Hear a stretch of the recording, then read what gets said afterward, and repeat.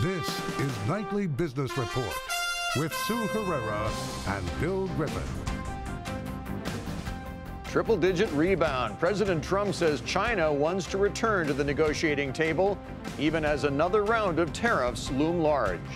Landmark decision. An Oklahoma judge finds that J&J helped fuel the state's opioid crisis, and it could have implications for other cases yet to come. Streaming strategy. Disney's taking a different approach than Netflix. It's betting on the power of its brands. Those stories and much more tonight on Nightly Business Report for Monday, August 26th. Good evening, everyone, and welcome. There was a change in tone and a change in the direction of the stock market. President Trump struck a more conciliatory note at a meeting of world leaders at the Group of Seven summit in France.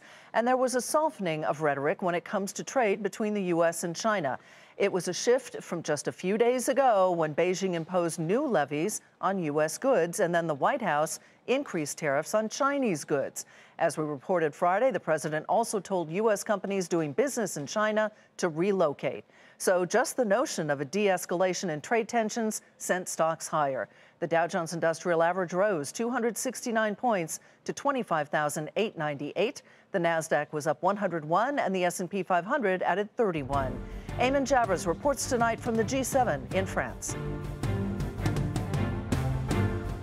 President Trump lit a fire under financial markets early Monday morning, announcing the Chinese had been in touch with U.S. negotiators. We've gotten 2 calls, and very, very good calls, very productive calls. They mean business. They want to be able to make a deal. That was enough to send futures soaring in the United States, although the traveling White House staff were unable to provide any details of the calls the president cited. At the same time, Trump insisted the U.S. has the advantage over China. Maybe I'm wrong, but I think we're probably in a stronger position now to do a deal, a fair deal for everybody. And so we're having very meaningful talks. Throughout the day, the president and the world leaders sought to present a united front to the world 1 year after the last G7 in Canada ended in a spate of angry tweets and insults.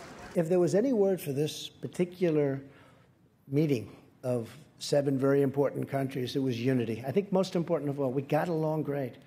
Also in France, the U.S. struck a trade agreement in principle with Japan, and leaders said they made progress to resolve a dispute over France's new law to tax digital services. President Trump declined to say a retaliatory tax on French wine was off the table, and he continued to hold open the possibility of tariffs on European automobiles. But the most revealing moment came when the president was asked if he was causing the volatility in world markets with his rapid-fire changes. Sorry. It's the way I negotiate. It's the way I negotiate. It's done very well for me over the years, and it's doing even better for the country. The countries here were unable to agree on the traditional joint communique, but France said the 7 advanced economies were committed to global economic stability. For Nightly Business Report, I'm Eamon Javers in Saint-Jean-de-Luz, France. And as Eamon reported, the president referred to those phone calls between the U.S. and China. But Beijing had a different story to tell. Eunice Yoon has that for us. China's foreign ministry said that it is not aware of any weekend phone calls between the trade negotiators and had not heard of a call by China to restart trade talks. That said, China's chief negotiator, Vice Premier Liu He, did indicate earlier in the day that China would be willing to resolve the trade dispute if negotiations were calm. Whether there was a phone call, there were reasons not to get overly excited. The expectation has been that the two sides would hold talks next month. There's also a feeling here that China is becoming more hardline. The way it was explained to me is that Chinese officials are worried about the economic impact of the trade war, but they're even more concerned about rapidly introducing reforms under U.S. supervision the way the Trump administration wants. Politically, the economic fallout would be dangerous, I'm told, but the appearance that China could be forced into making changes by an outside power would be intolerable. So even if they are talking, the tactic would be not to openly confront the United States, but to engage and wait for a better moment to get the best outcome for China. For Nightly Business Report, I'm Eunice Yoon in Beijing. And those trade tensions between the U.S. and China have some investors looking for safe havens from all of the recent stock market volatility. But are areas like gold and bonds traditional safe havens as safe as they once were. Hugh Johnson, chairman and chief investment officer of his own money management firm, Hugh Johnson Advisors, joins us now. Good to see you, Hugh. Nice to be with you, Sue. So a lot of people do look to the bond market perhaps as a safe haven, but we have record low interest rates. And you maintain that gold is not necessarily a safe haven either. Yeah, the problem, of course, is there's an old expression in our business called, is that there are no solutions, there are only trade-offs. And so you could go to the bond market, money market mutual funds, or go all the way up to, say, a 30-year treasury. Your money might be safe, but the returns there are not very attractive or not very appealing, talking about 1.5 to, say, 2.5% at best. So that's a real problem. And then, of course, when you look at what we call a traditional safe haven like gold, it's not as though the price of gold doesn't also trade up and down, or there's volatility associated with it. And Sue, going into a bear market that might be accompanied by a recession, if that is the case, gold does serve as a good safe haven. It does outperform the market, but quite frankly, coming out of a bear market that's accompanied by a recession, there's no need, or nobody's looking for a safe haven, and the case for inflation has all been eliminated. Mm-hmm. So gold performs poorly under those conditions. So the point is, there's volatility associated with that traditional safe haven called gold. There are sectors of the stock market, though, Hugh, where people have been going to find some refuge away from all the volatility. I think of utilities, I think of healthcare, I think of some of those industries that are not as affected by trade with China. But they've become, as we like to say, crowded trade. So how safe really are they right now? That's right. Everybody's a little bit worried that that's been played too much. In other words, the traditional so-called defensive safe sectors, and you mentioned healthcare, you mentioned utilities. I would add consumer staples to that list. Right. They've had a real run to the upside, so you wonder if there's anything left. But the point is that I hear from a lot of clients that they're very worried about the volatility. They can't sleep at night. And if you can't sleep at night, think about reducing your allocation to equities. If you can't sleep at night, start to shift towards safer sectors like utilities and consumer staples. Mm-hmm. And probably, Bill, the most important thing is to think about dividend strategies. Buy stocks with good dividends. Hugh Johnson with Hugh Johnson Advisors. Thanks, Hugh. You're welcome. Now, despite the rise in the stock market today, the threat of new tariffs is still very real, and that could create a bigger headache for some of the key sectors of the U.S. economy. So tonight, we're going to look at the potential impact on 3 of those sectors: retail, autos, and technology. We begin with the retail sector, which has a lot of exposure to the world's second largest economy. Here's Courtney Reagan. Much of the focus of this quarter's retail reports has been the impact of tariffs on goods made in China. Companies from Home Depot to Kohl's have talked about strategies to mitigate the higher costs from tariffs. While no retailer is so far in favor of the tariffs, most are figuring out how to lessen the impact so that profit is protected for investors and prices are stable for shoppers. But that was when tariffs ranged from 10 to 25%. Now they're 15 to 30%. And President Trump told U.S. companies to pull production out of China altogether.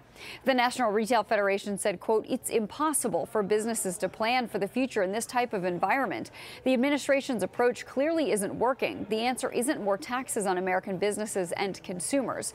Where does this end?" Footwear Distributors and Retailers of America said there is zero doubt shoe prices will rise, hurting poor families the most. This uncertainty may directly plunge us into a recession where we shed thousands of American footwear jobs. Quote, "The United States has created record expansion built on a confident and empowered consumer. A protracted and costly trade war is the one thing that can shatter consumer confidence and ground this economic high."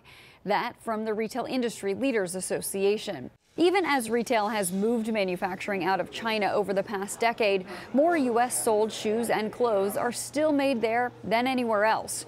Prior to Friday's escalation, Nordstrom CFO had said the tariff impact would be, quote, relatively immaterial, and Urban Outfitters CEO said he is, quote, reasonably confident that the effect will not be too great. Macy's CEO said he was working on solutions to manage a 10% tariff on merchandise, including clothing and shoes, without raising prices. But if that goes up to 25%, the path is unknown. It's not clear what the plan is now for Macy's and other retailers. For Nightly Business Report, I'm Courtney Reagan. For the U.S. auto industry, China represents its largest market in the world, which is why a resolution to the trade war with China would bring a sense of stability and clarity to that sector. Phil LeBeau has more. The car business in China is slowing down, and you can see it in showrooms. In fact, as that country's economy has pulled back, auto sales that surged over the last 2 decades have fallen for 13 straight months.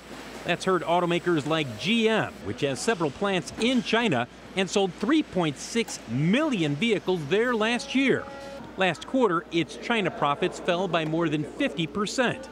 Now, with President Trump and China's President Xi threatening to raise tariffs again, automakers are preparing for the fallout. Take Tesla. One report out of China says the automaker will raise prices later this week in response to China once again lifting tariffs on American-made cars.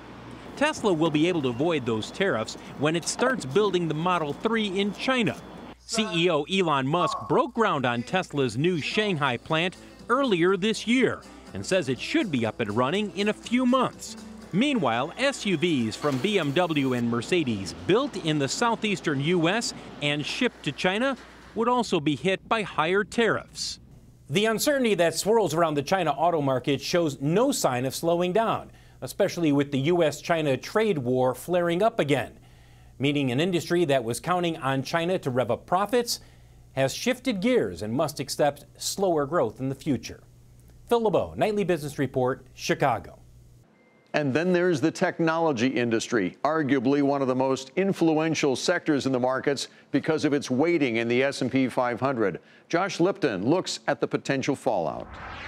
Many tech companies count on China as an important market and key part of their supply chains. Take the semiconductor industry. It does a lot of business in China. According to one estimate, there are some companies in that sector generating more than half of their revenue in that country.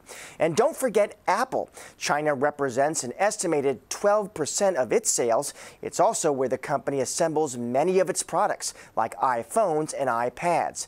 And there's a big date coming up for Apple, too, September 1st. That's when its wearables, like the watch and AirPods, could get hit with a 15% tariff. Given these trade tensions, some analysts think a smart bet for tech investors could be to stick with those companies that don't have exposure to China. Our 2 top picks, Netflix and Facebook, have zero exposure to China. So we like these stocks. We don't think they'll be impacted by trade tensions. And there's one thing most experts agree on, that the increase in uncertainty is making it even trickier to navigate this critical sector. For Nightly Business Report, I'm Josh Lipton, San Francisco. It is time to take a look at some of today's upgrades and downgrades. Lyft was upgraded to buy from neutral at Guggenheim. The analyst cites factors including rising fares and expects the ride-hailing company to be profitable by 2021, 2 years sooner than his previous estimate. The price target is $60. The stock gained 4% to $51.21. Dish was upgraded to strong buy from Market Perform at Raymond James. The analyst says the company is well positioned, whether it stays as a pay TV service only or expands into 5G wireless. The price target is $44. The stock was up about 4% to $32.26. Foot Locker was downgraded to neutral from positive at Susquehanna. The analyst said the company's outlook is still too optimistic. The price target is $39. The stock finished the trading session up almost 5%, though, and on the trading day. Still ahead, a judge rules against Johnson & Johnson in an opioid lawsuit. So why is the decision a relief to shareholders?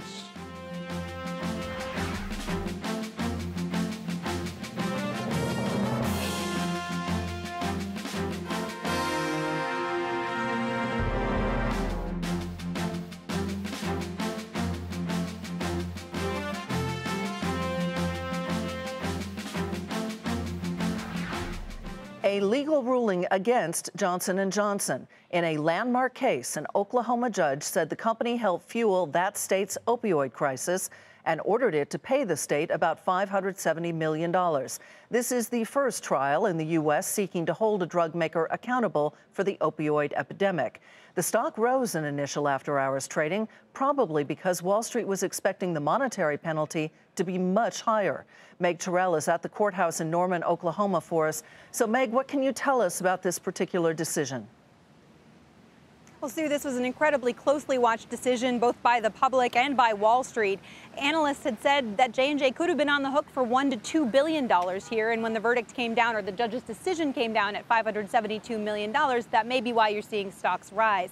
Attorney General Mike Hunter directed his comments directly to the CEO of Johnson & Johnson after the decision came down. Take a listen. Johnson & Johnson is a member of the Business Roundtable. And I'm asking the CEO of Johnson & Johnson, Alex Gorsky, to put his money where his mouth is and get out his checkbook. Now, J&J said in a statement directly after the decision that it will appeal this decision, and it's going to seek to stay the order that it paid this $572 million throughout that appeals process, which it expects to take through 2021. Now, there is other litigation that is about to start potentially in the fall involving Johnson & Johnson and more than a dozen other companies. J&J said that this outcome should have no bearing on those cases and said in those cases it is open to all sorts of outcomes, including potentially a settlement. Now, about this case, we talked with J&J attorney Sabrina Strong directly following the decision. Our position on this is that the decision is flawed. There's no basis for liability against the company, whether you're looking at the law or looking at the facts.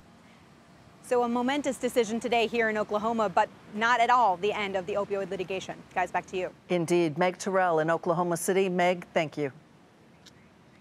Joining us now to talk about what this ruling means for the rest of the pharmaceutical industry, Chris Meekins is back with us. He's healthcare policy analyst at Raymond James. Chris, good to see you. Thanks for joining us tonight. Thanks, Bill. So they were found liable, but the judge, where Wall Street was expecting a penalty of maybe $1 to $2 billion, it was only $572 million, something of a surprise there. What impact is all of this going to have on the future litigation that Meg was referring to, do you think? Yeah, so the state was asking for $17 billion. Generally, the street thought it would be $1 to $2 billion, and it ended up being about half that at $500 million. So I think from a broader perspective, while Johnson & Johnson may want it not to tell what's going to happen in future litigation, there's no question people were watching this. And I think it could result in maybe a lower settlement than what some people were thinking in the other cases in Ohio. What about the issue of settlement, which Meg brought up as well?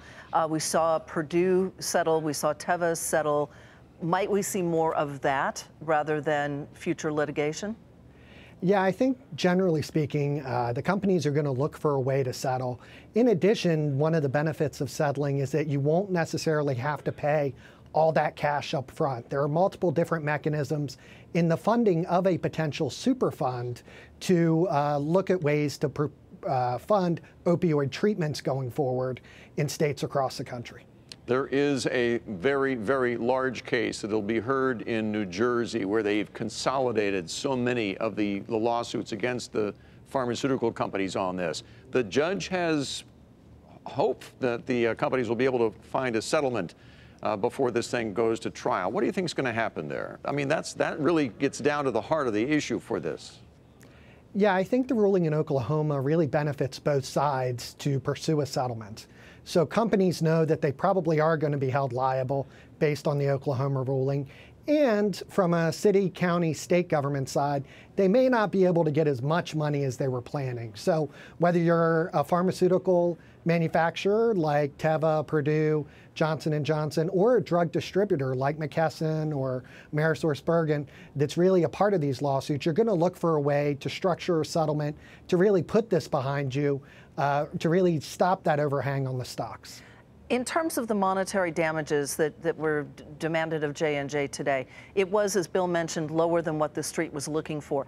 Does that change the math for some of this future litigation or future settlements?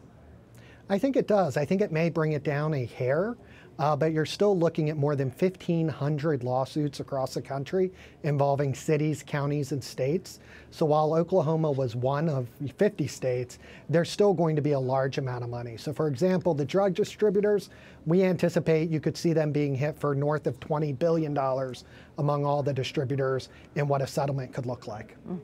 Chris Meekins with Raymond James. Again, good to see you. Thanks for joining us tonight. Thanks so much, Bill. Bristol-Myers moves closer to buying Celgene. That's where we begin tonight's market focus. Celgene is selling its psoriasis drug called Otezla to Amgen for more than $13 billion in cash. The companies hope the sale will address antitrust concerns related to the $74 billion proposed merger between Bristol-Myers and Celgene. Amgen, Celgene, and Bristol-Myers were all up more than 3% in today's session. Drug maker Zogenix is buying privately held biopharmaceutical company Modus Therapeutics for $250 million. Modus focuses on developing drugs for rare genetic diseases. The deal is expected to close in September, but Zogenix shares slid more than 8% to $45.79. And in another merger, PDC Energy has agreed to combine forces with fellow energy producer SRC Energy in a deal valued at more than $1.5 billion. PDC hopes that acquisition will bolster its free cash flow. PDC shares rose more than 17% to $29.65, while SRC Energy shares jumped more than 12% to $4.65. Mail management company Pitney Bowes is selling its software solutions unit to data company SyncSort for $700 million. Pitney Bowes says that the sale is going to allow it to focus on shipping, mailing, and related financial services, and also help reduce its debt load. The stock dropped more than 8% today to $3.31. KFC is the latest fast food chain to test a Beyond Meat product. This time it's a plant-based chicken. The Beyond Fried Chicken menu item is going to be test marketed at one KFC store in Atlanta this week. If the response is positive, the item will be rolled out to other stores.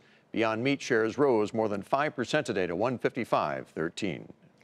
Coming up, Disney's streaming service hasn't launched yet, but analysts say it already has an advantage over others.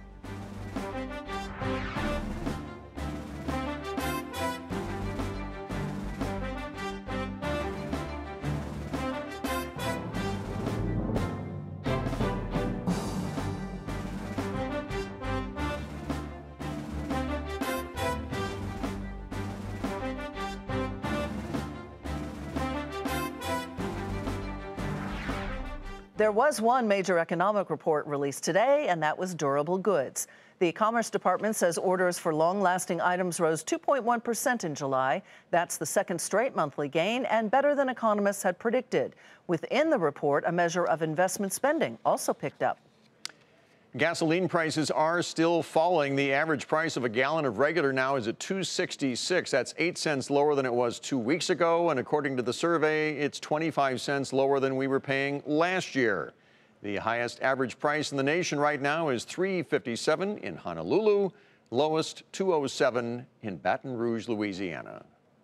Disney has been a big winner at the box office this summer, and it hopes to be the big winner this fall when it launches its streaming service called Disney+.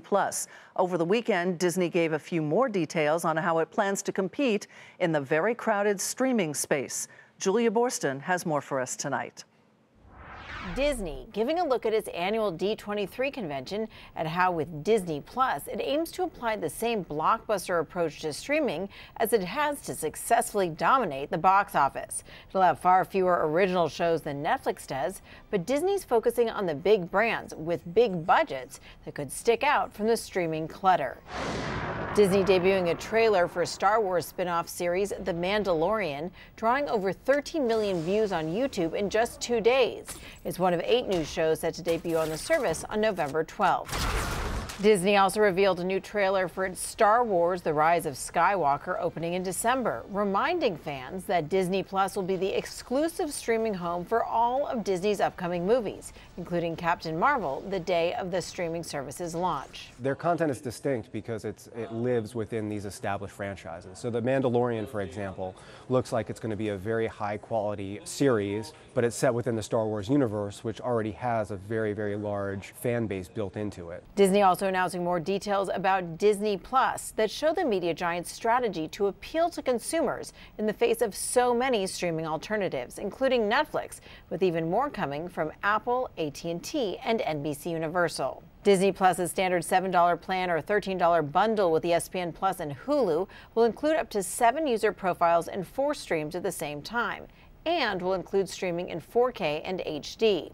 To compare, Netflix charges $16 for 4K and 4 streams. Now, unlike Netflix, Disney plans to release new episodes of its originals weekly, rather than dropping them all at once. Disney indicating it'll continue to mine its deep library as well as Fox's, with a Simpsons movie as well as a spin-off for Disney Plus in the works. Disney is going to be incredibly competitive with Netflix, both from a content perspective and specifically from a pricing perspective, based off of the announcement we've seen so far. What it means for Netflix is life is going to get much more competitive for them. As Disney gets closer to launching its streaming service, the incumbent in streaming, Netflix, has been struggling. Its shares have lost 20% since its earnings in mid-July, while Disney shares are down 7% over that same period. Netflix is facing growing concerns about its declining U.S. subscriber base in the face of heightened competition from Disney and others. For Nightly Business Report, I'm Julia Borston in Los Angeles. Before we go, here's another look at the day's final numbers from Wall Street. The Dow rose 269 points, the Nasdaq was up 101, and the S&P 500 added 31. And that is Nightly Business Report tonight. I'm Sue Herrera. Thanks for joining us. I'm Bill Griffith. Have a great evening, everybody. We'll see you tomorrow.